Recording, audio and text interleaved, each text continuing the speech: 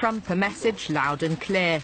This is Senator Nick Xenophon proudly displaying a doormat emblazoned with an image of Trump's face, with the short but sweet message, Australia, not your doormat.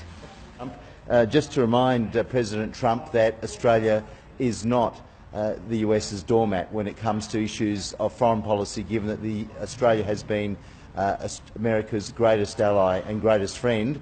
That phone call was completely uncalled for, and I just think that this doormat probably says it all.